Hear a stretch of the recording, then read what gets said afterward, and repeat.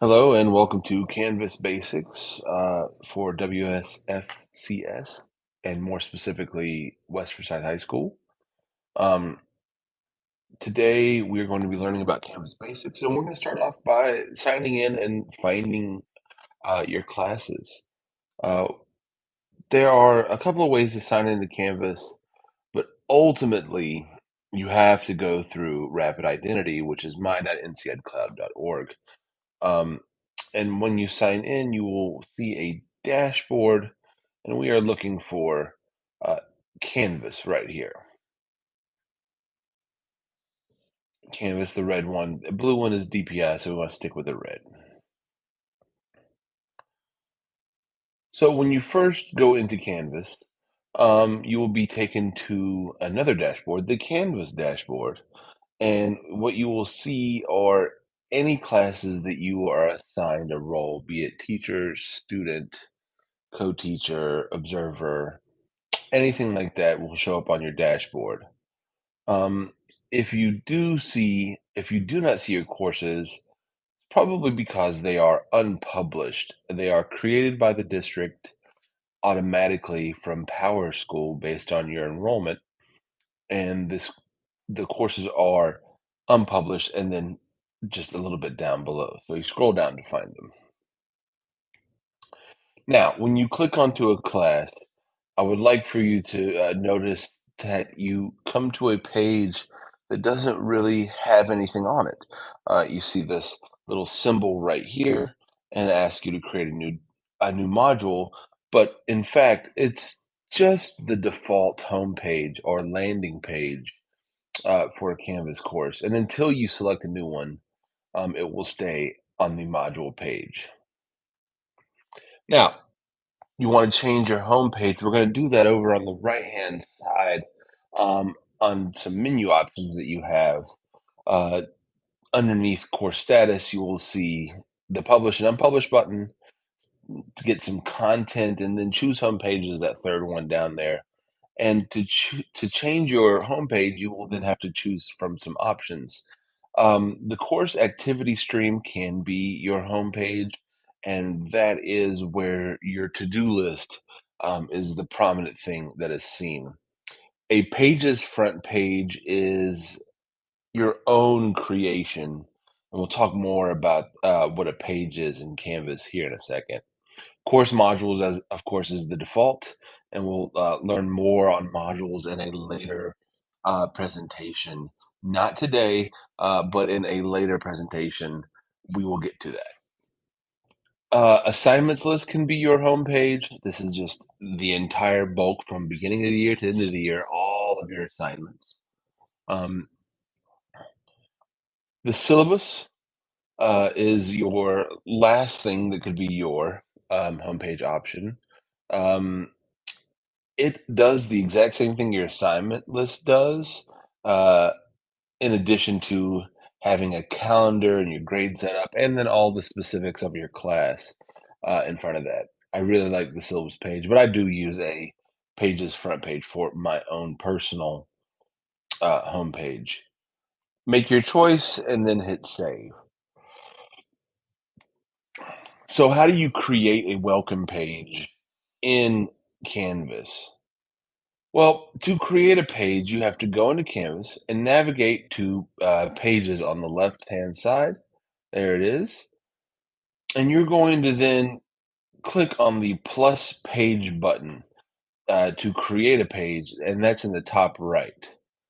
So after we click on that, um, after we create our welcome front page, you have to go back to choose your home page again. All right. And make sure that it's published, at least the page itself. All right. So we navigate back to Pages, and we see that we have created our welcome page. And then the three dots are over here on the right-hand side. Those are our options for this page, and we are checking to see that the green check mark, or more accurately, a white check mark and a green circle, tells us that it's published. So this is the only way we can do this next part, is that we go and click on those three dots, we get a menu, and we are going to bookmark it here to use as front page. And so now, as we choose that option, we can go back and set our home page, not as the modules, but as our pages homepage. For us this year and almost every year, we should have this following information on our welcome page. Um, the reason being is that we want the students to have access to the same information in the same way for all their classes, so that there is horizontal alignment between all of us. So here's the basic information required on each welcome page: the name of the class, the name of the teacher. A welcome note about yourself is appreciated, but it is not required. Picture of yourself would be great.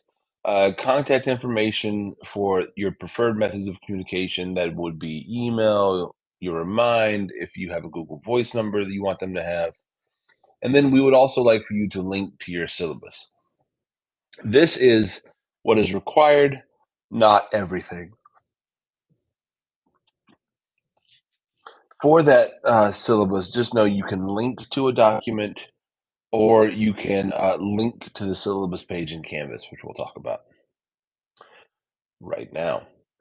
The syllabus page is a pretty cool feature in Canvas. The syllabus page has a section for you to enter or post your entire syllabus and any grading information. So if you have a class rules document, if you have the grading breakdown, tardy policies, anything that you include on your syllabus when you give it out to students at the beginning of the year, you can put it here, or you can link to a document. Also, if enabled, you can have a course summary displayed as well, and that does the assignment list by date. So it does a nice job of color coding things so that modules or dates are kind of grouped together. Also, it enables this calendar to pop up on the right, and then the students can see where their dates are falling when they have assignments due. And underneath, excuse me there, underneath, the course grades will also show up there. If you do category weighting, the category weights will show up. So how do we link to that syllabus page? There are two things you could do. As you are editing a page, the link icon can give you two choices of an external link or a course link. External links are going to anywhere else, to Google Docs. That's a good way to share information. When you go share through the Google Suite, you will get a URL and they can open it directly from your welcome page. That's great. But also, I think the course links are a really cool tool. Under course links, you can link to anything that's already in your course. Get any of these options here. Of course, we want to choose syllabus. So that is having your syllabus. You've created your page. Let's talk a little bit more about what pages are in Canvas. And this is from Canvas itself. The pages, they store content and educational resources that are part of a course or a group, but don't necessarily belong in an assignment. It's text, it's video, it's links to files. You can link to other pages. It could be used as a collaboration tool, or you can have group wikis, or only specific users can have access. Uh, uh, and the cool thing is that Canvas keeps the entire history of the page to account for changes over time. So it's a really cool thing to use. It really can be like a wiki that does change over time. Pages are content for instruction. Maybe it is a short story you want them to read. It is um, a lab experiment video you want them to watch. But pages are for your content. When you click on creating a page, you get this view. The first thing you will do is give it a title, and then you will see a box here. This is a rich text box. I want you to think of a rich text box like you would think of any other word processing program you use, like Word, Google Docs, Apple Pages, and there are a ton of them. The thing that it is not like is Notepad. Notepad is not a rich text box. Other options that we have here, and we see this on our little bar. I'm going to explain exactly what you can see. Of course, we have the usual fonts and font manipulators of font size. This next option is the text auto format. Of course, you have bold, italics, underline, text color or font color, your highlight color, and superscript. The next four options that we have are for embedding content. Um, Embedding content of things that are not integrated into Canvas. So we have your links, your external or course, images, media, and then documents. You can bring anything into the text box. The next three things that you see are what we might affectionately call plugins, but this are more embed options for integrated apps. And as you can see, the most often used apps generally stay at the top, and we see Discovery, Ed, and Google Drive here. But as you click on this, you would see a drop-down menu of other options. Next three are more kind of text manipulators. We have justification, your left, your right, your center. We have bullets with numbering, and then indentation here on the right for the last one. And these last four are kind of some specialized things. Um, we have a clear format button here. So if you don't want to have to undo highlighting, font color, underlining, bolding, italicizing, you can hit clear format. Insert a table. Then here we have insert a formula. And the last thing is this brings up an embed box where you can copy in HTML code to embed. If this is the only way you can get it in, this could be used for things like Quizlets, or any other place that gives you an embed code for something that you've created. This would be where you insert that embed code. More options that we'll see in creating a page. We will see who can edit. You can change this from teachers to teachers and students and to everyone. So there's some options there, but most of the time you'll probably just stay teacher. You can add this page to a student to-do list. As referenced before, a to-do list is kind of what shows up for a student when they log onto the class as the activities and content that need to be viewed that day. If you enable this page to be added to their to-do list, it comes up, and it shows up to them as a part of their class. Mastery paths is something that is a little bit more advanced use of Canvas, and we will be reviewing that later in another presentation. So for right now, just know that it is an option, and we're going to go back to it. The notify users option here is good for that wiki type page where the content is being updated quite often, and the users will want to know if anything has changed. Other options that you'll see right below a rich text box. So the first thing you see, this little keyboard image gives you some keyboard shortcuts, which are helpful and useful. Um, uh, but only if you really, really enjoy using keyboard shortcuts. Most of the time, you guys are just going to use your mouse.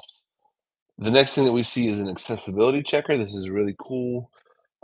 This will check your text and everything for any sort of accessibility flaw, and it will tell you what you've done and how to fix it as to the size of the font, the color of the font, and how that might work for an end user. The next thing you'll see is a word count. Of course, tell you how many words are on the page. HTML is our next option. This will show you the entire text in HTML code. So sometimes I use that to change the size of an embedded presentation to 100% instead of a pixel amount. And that might scare you, the fact that I just said that. You do not have to mess with this too much. If you want to, feel free, but this is how you can switch back and forth from the rich text box to the HTML code. The expanding arrows will take this rich text box and make it the full screen. And these two rows of four dots are how you can, instead of making it a full screen, you can drag down the size of the rich text box. You can make it smaller, you can make it bigger, just so you can see what you're typing. And so that is the content. I will say that we're going to see this rich text box over and over and over again. It's a basic part of almost every type of thing you can create in Canvas. And the first thing we're going to really talk about is assignments. So just like last time, we're going to go to that left side menu. We're going to navigate to assignments. We're going to click on assignments, and then we're going to click on the blue plus assignment button to create the page that's in the top right. As I just said, the first options we're going to see in assignments will have the rich text box just like it had in Pages, but then right after that are the things where we really get into assignment function. Points, that is the number of points the assignment is worth. The assignment group, I want you guys to think of that as like categories in PowerSchool. If you're using category weights or assignment group weighting, this is where you can tell what assignment is in which category. Your display grade as your display grade as option has maybe more things than you're used to seeing. Percentage, so that's on a scale of 0 to 100% of the points that you described earlier.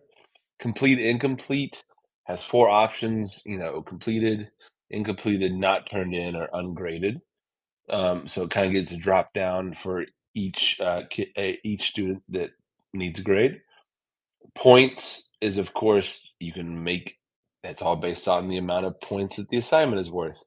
Letter grade will do the A, B, C, D, F. GPA scale is, of course, 0 to 4, and then not graded means that you will not be giving it a grade. Kind of self-explanatory. Next, underneath that, you will see submission types, and this is kind of where we really need to think about what we're doing. Just because you are putting an assignment into Canvas doesn't mean that it has to be a digital assignment. All right. So if you choose no submission, it means that there was nothing to turn in. That could be like a presentation that you watched, or maybe you walked around the room taking roll and checking homeworks or notebooks or journals or anything else. On paper would be a test taken in class or a quiz or any sort of thing that's on a paper. At that point, Canvas is not looking for some assignment. It knows that the grade will be put in later date after you get done grading the paper. The online and external tool points we're going to talk about here in a second. And here it is. So when you choose online as your submission type, you'll get five options to choose from. Text entry will give them a rich text box for them to type in whatever they want. A website URL is exactly like it was earlier. This is where if you're sharing from Google Docs, slide sheets, those are shared generally by URLs. The one point you would want to know is that files can be edited after submission and before review if they're just sharing a URL. Media recordings would be audio and video recordings. Student annotation is a pretty cool tool that we will talk about at a later time. But basically, you upload a document and they can write on it, make comments, basically annotate it. File uploads, this is when you want to require students to submit something and not be able to edit after submission like they could with a website URL. You can even restrict the types of files that can be uploaded after selecting this option. And just know you can select more than one option at a time. External options or are what enables Canvas users to use integrated apps. And from Canvas, they say an external tool enables Canvas users with LTI learning resources and activities originating from other websites and academic technologies. Basically, we're not reinventing the wheel with some of these cool software and technologies and websites that already exist, like Discovery Ed, Edpuzzle, Google Drive, Khan Academy, Quizlet, Remind, and YouTube. We don't need to pull them in any other way.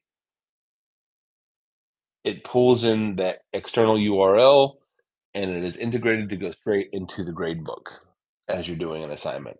It's very, very awesome. I recommend using some of these external tools. As you continue building your assignment, you'll see some other options. You can give students as many attempts as you want when the submission attempts.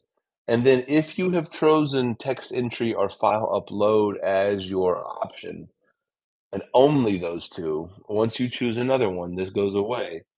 But a plagiarism review, and we have turnitin.com as our plagiarism review, uh, that'll come up and then it'll force them to go through that plagiarism review. And then you can also change to show the report to students immediately or after grading. So it does let you customize how that works. Continuing with assignments, we will see that if you have created groups in the people section of Canvas, and if you need help with that, please book a session with me. You can assign group assignments where the easy part is that only one person in that group needs to assign it, or needs to turn it in, rather. Peer reviews is another option if you so choose. This is a good thing for English classes, or maybe any class where there's a paper being written. Um, at least that's the example I'm thinking of, where it might be nice for the students to learn how to critique each other. More assignment options. Sync Assist is what enables that assignment to be sent to PowerSchool without having to put it into PowerSchool, meaning you typing it in. And I strongly recommend setting up your sync so that you can do everything in Canvas and just send over the necessary information to PowerSchool when you're done. The assign to will be something that shows up every time that a artifact is graded. You can assign by course, section, or even by the individual student. Each one of these different kinds of assignments, when you have assigned it to them, can have different due dates and availability. And just so you know, just like in PowerSchool, the grading term that the assignment shows up in is determined by the due date. If you choose somewhere between August 29th and October 30th, then this assignment will be in the first quarter. If you choose it to be October 31st to, oh, this is me guessing here, the third, fourth week of January, then that's second quarter. And so that's how our grading periods are done by date, by due date. The availability is actually a pretty cool feature that you can use. When you publish an assignment or a page, the students can see it. But if you change the availability of an assignment, that means that they can't interact with it. They cannot manipulate it. They can click on it, but it won't let them get to any exam or test. Right? And then the until date will be when it is over. You can make this as short or as long as you want. I have used it before when we're having an online quiz, and they should have started it at 8:15 and then finished it by 8:45, so they only had 30 minutes. That was the availability from. And if I had a kid that was out that day, I get to go ahead down here, click on the add button, and give that student a different due date and availability from and until. There is a lot of customization available to you in this feature. The next type of basic page we're going to talk about, our basic feature in Canvas, is discussions. Discussions are, once again, on the left-hand side. We're going to choose it in our menu, and then we're going to hit the blue plus discussion button at the top right of the page. The first options that we see below the rich text box is to post to. This is the exact same thing that we just saw with the assignment, where you could put it to different sections of students. Now, unfortunately, you can't do it to individual students. Not much of a discussion board if there's only one student assigned to that board. So if you have a course with multiple sections, you can have a different discussion for each course or for each section in your course. You can also attach a file to the discussion instead of embedding it into that rich text box. So those are your two options that we see first in discussions. A newer feature in discussions are the anonymous discussion, and so you can have control over what level of anonymity you would like. So off means that their names and their profile pictures will be visible.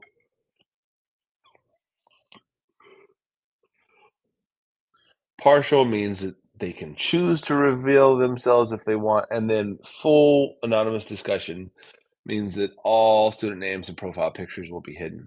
It's a really cool thing, as the forces the content of the discussion to be the focal point rather than who said it. Other discussion options that you'll see below anonymous discussion are these. Now, you won't see all of these because some of them require kind of a parent option to be enabled. The first option you see will be users must post before seeing replies, kind of a standard feature that if you're asking for an answer to a question, you don't want the students to be able to see that answer, the answer that other students have provided before writing their own. This will make the students have to post before they can see any other posts. Podcast feed is kind of an advanced feature. Basically, what it does is that when you are adding audio or video to it, podcast feed would enable that audio or video to be found in external tools like iTunes. Um, if you do enable the podcast feed, the include student replies and podcast feed are become an option to you. Um, Most often this is left off because I'm not sure how many podcasts you listen to, but generally don't come with user comments afterwards. So a graded discussion will then add it to kind of the assignments, and then you'll give it a grade like any other kind of assignment. But this is how you turn a discussion into a grade.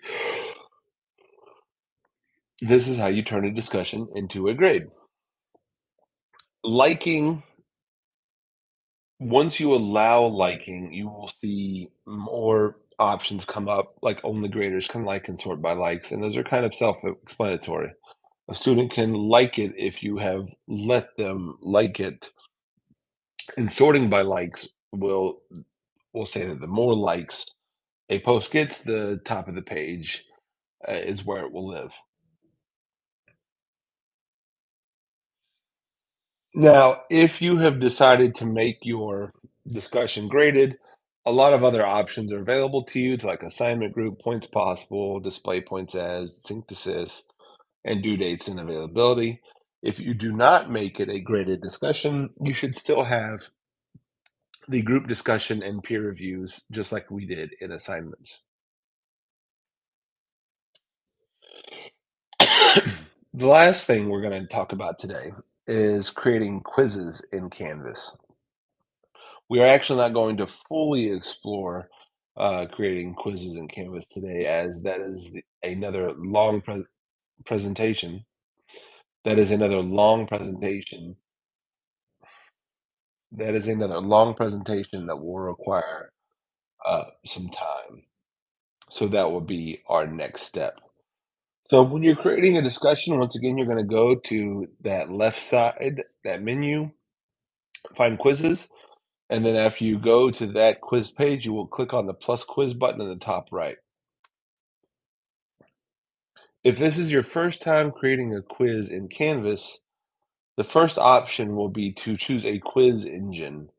And I strongly suggest you stop or do not use the classic quizzes as it is going away. You can read what they offer, but do know that they are sunsetting classic quizzes right now. And hopefully, from their timeline, it is by the end of this year or maybe the beginning of next year that they will no longer allow you to create classic quizzes anymore. Your old ones will still work for a time, but you won't be able to create them anymore. So I would suggest that everybody start learning about and using new quizzes. And like I said, new quizzes is going to be the subject of our next study of Canvas. So please get ready for that and know that we're not going to go into much depth today. As you do the quiz options, you will notice a lot of the same things that we saw for a graded discussion and assignments. There will be points possible, an assignment group to choose, display grade as a submission type. Now, this is an external tool and it can't be changed. It shows it to you, not sure why, but it can't be changed. The sync to sys option is there. Anonymous grading is a newer feature, and what that is it can be worthwhile if there are more than one grader. Um, Definitely, probably not happening here in high school, uh, but it can be something you can think about if you want to try. And then, of course, at the end, you will see the assigned to, due dates, and availability, like we've seen everywhere else. So, thank you for paying attention to this. Please rewatch it as many times as you need. This has been the Canvas Basics, and coming up next will be new quizzes. Thanks again, and have a great day.